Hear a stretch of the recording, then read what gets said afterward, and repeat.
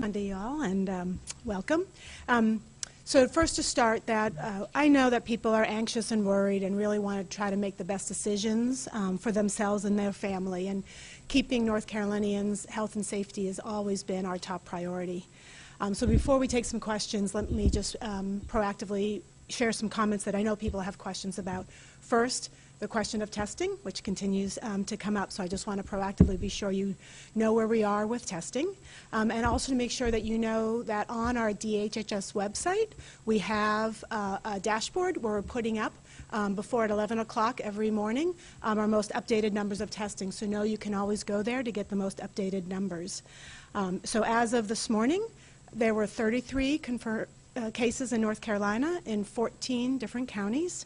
Our state lab completed 329 tests as of that time, and we now have supplies to test 1,300 people. Now, these tests just reflect those that were done at our state public health lab. We do know that commercial and hospital laboratories are testing and expanding their capacity as well. In addition, some of you may have seen that last night, the Centers for Disease Control and Prevention updated their guidance regarding mass gatherings. So we have now updated our recommendations to be consistent with CDC, and that means that we recommend no mass gatherings for more than 50 people for the next 8 weeks. For now, our executive order that mandates restrictions on mass gatherings will stay at 100 for now, and those are enforceable by local law enforcement. However, we're going to continue to reassess where we are, and recommendations may change as we go forward. And with that, unless Director Sprayberry has any other proactive comments? No, thank you, ma'am. All right, then we're happy to take what questions that you may have.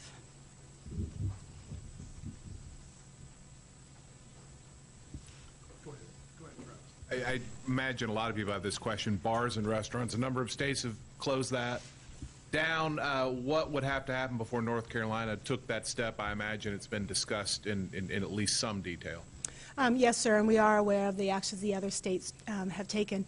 To make sure you all know, we do have updated guidance for bars and restaurants on our website, and a lot of that guidance is that understanding how to do social distancing at bars and restaurants, keeping tables 6 feet apart. If people are waiting in line, they're more 6 feet apart.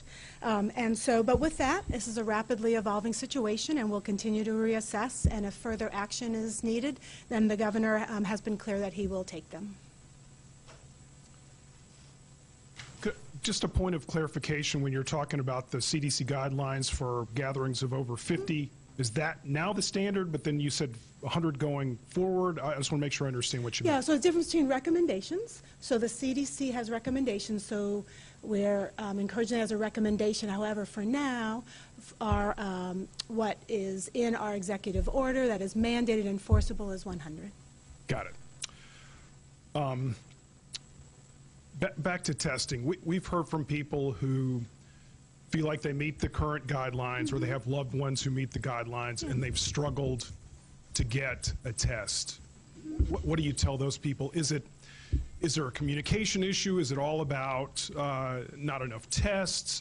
What would you tell those people? Yeah, and so what we've been working a lot on is developing more provider guidance so that our provider community understands how they can be able to do those sample collections, how they'll be able to submit to labs that have capacity to do the testing. So we will be we've been working on that over the weekend step by step to really help our providers who want to be able to do that sample collection at their offices. In addition, we're working through some of our public-private partnerships to be able to stand up alternative sample collection sites that providers then can refer to be able to expand their capacity for getting that sample collection for patients. Like grocery stores right now, is it a situation at all where some places are getting overwhelmed? Whether it's hotline, whether it's public health departments, how would you characterize for the public? I'm not sure I understood your question. Well, about, in terms of like, people who are showing stores. up, people asking for tests, people, I mean, from a testing standpoint. Yeah, I mean, I think obviously we know there's been a demand for testing, and so we're really helping to provide that guidance for their providers to help navigate that and to be able to increase that access to the sample collection and testing for patients who meet criteria, right? And just to reassess criteria, is that fever? lower respiratory symptoms, and flu negative. So we're trying to work and support our provider community and, again, stand up alternative sample collection sites to make that easier for people to access. At what point might a curfew or a lockdown go into effect? Yeah, I don't think we're there yet. I think we have some more steps to get to before we would get to that step. But continue to reassess and changing recommendations as we see. Okay, and another question, if I may, the guidance for people who want to be tested but may not be showing symptoms. So the guidance for being tested is for people with symptoms, right? So fever, lower respiratory symptoms, meaning cough, shortness of breath, and flu negative are the people who are recommended for being tested. Is there, good afternoon. There is, I know that the President spoke with the governors late this morning to continue to talk about this issue. I don't know if you're privy to what was discussed, but is there, in your view, does the state still have some needs from the federal government that aren't being met, and if so, what are they? So I was not privy to the conversation if the governor spoke to the President, so I'm not aware of that conversation. How about it just in general before yesterday? I mean, was there, before this morning, was there things that the federal, that as a state, that they've asked the federal government for and they've either come through or are slow to come through? Yeah, I mean, I think we've been pretty clear that in some of the parts of the testing that we needed, that had been a barrier.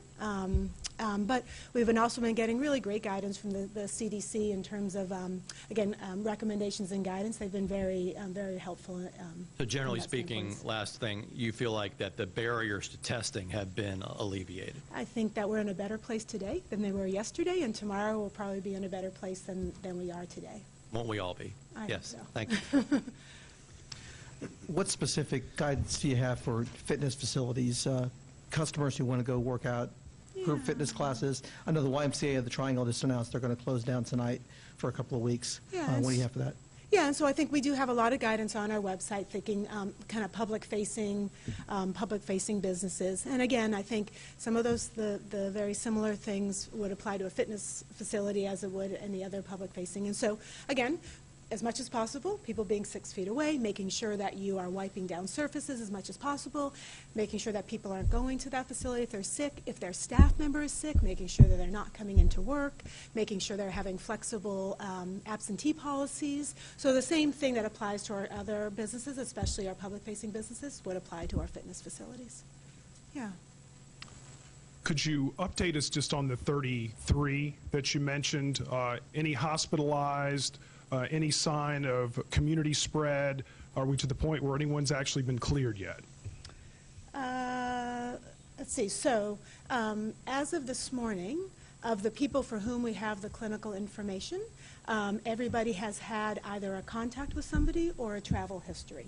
So although we still suspect that there may be some community spread, to date we still don't have documentation of that community spread. You asked a third question, and I think I don't have the answer to it, but remind me what your third question was. Has anyone been cleared? Is anyone hospitalized? I don't know the answer if anybody's been cleared yet. I'm sorry, I don't have that level of detail. And then we have one person who's been hospitalized. And just one point of clarification. So to be clear, at this point, you've got recommendations for bars and restaurants, but you're not asking them to close. That is correct. Okay. Can you clarify when and what labs went up and running? I understood that today, actually, FDA approval came in for UNC to test. I had thought UNC, Duke, and Atrium were already doing that, and maybe it's a matter of they did it, but they also had to resubmit to the CDC. Can you say, you know, here are the X number of labs, and here is where they are as far as being up and running for testing? So there's a variety of different commercial and university labs that are coming online in different stages. So right now I don't have that exact list of those other commercial and university labs. However, we will be trying to identify who is testing and try to make sure we're having good communication with them. And then there was only one additional case added today, positive test. Yeah. Should we read anything into that, or I think there's something like 260 tests submitted but not yet complete. So Should- as my epidemiologist said, I guess that we have been expanding testing, so we know we're getting more people tested. How to read just that one case in one point of time, I don't want to put too much into it. I think we do still expect that we'll start seeing more and more cases. So I don't know we want to read too much in just that one increase from yesterday. So we'll continue to see the trends and see where we are. And then finally, and then I'll sit down, there's been a lot of talk about if you can't go to a restaurant, get takeout. Is that safer?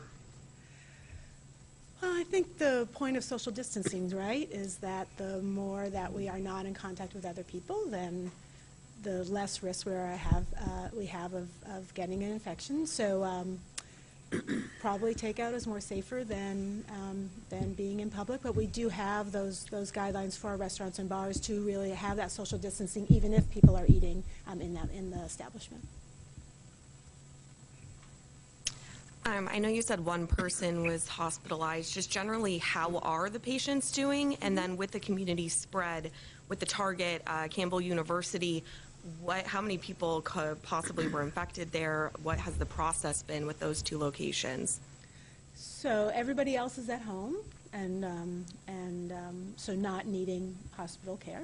I don't know the details of the Campbell one, so I can't provide details on that question. What about Target? Oh, again, I don't have details of where we are in that investigation. So.